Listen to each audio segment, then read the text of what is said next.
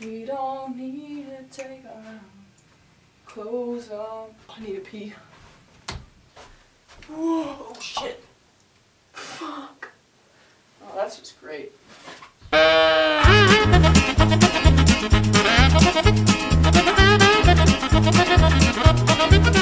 Yo, what's up? Welcome back. First, some personal updates. Number one, this shirt. Out of this binary, I bought it from Ways to Race, also the company that is doing the Black Trans Lives Matter campaign right now, so check them out if you want to. Number two, I got a new binder. I'm wearing it right now. It's from GC2B, and it's so great. Oh man, I was so excited to get these in, and now I do, and it's just so much better. I'm not sure here.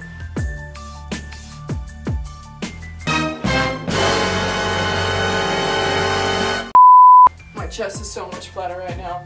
I can wear most of my shirts again, and my jumpers, hoodies, whatever. Oh, I'm so happy about it. So yeah, that's personal update number two. Number three is that I am going to the gender clinic at the end of this month. I'm going to Amsterdam and have my intake. It's not like a huge appointment or anything, it's just intake appointment. But yeah, things are starting, this is starting, and it's great. It's really great. Really excited and a bit scared. I hope everything goes well. Well, we'll see. And yeah, number four is that I changed my name. I'm changing it to Noah.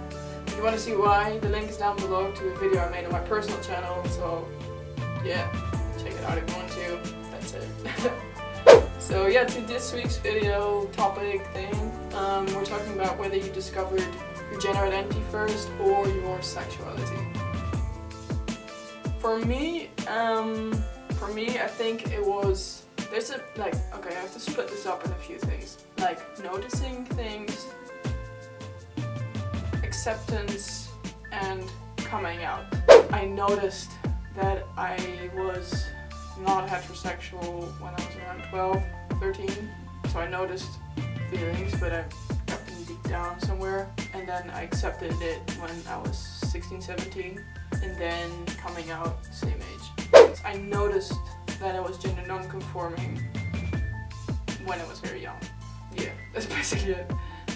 But I didn't know what this feeling was called or what it meant. And then acceptance came only when I was 21. What? Kind of like 20. 21? No, 20. No, 20. And coming out was 21. Yeah, 21. So it's pretty new. Yeah, so that's kind of how it went for me. And I just want to say that gender identity doesn't define your sexuality. I mean, most of you guys probably know, but yeah, it's not like, it doesn't have to be connected at all. You have trans guys that are like guys, you have non-binaries that like everyone, you have heterosexuals, apparently those exist, and they are cis or not, whatever, you know, there's so much out there. I just wanted to say that, and don't be afraid that if you think you're a tomboy, that you immediately have to be attracted to girls, or that you are trans. It doesn't have to be that way.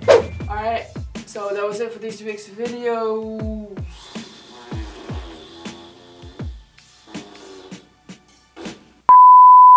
So yeah, that was it for this week. Hope you liked it. Leave a like, leave a comment, leave a subscribe. Can you leave a subscribe? Nope, you can't. Leave a comment down below. Subscribe to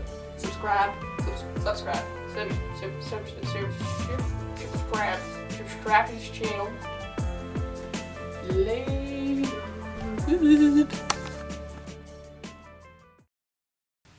Oh god. I promise I didn't just pee here. It was a tea.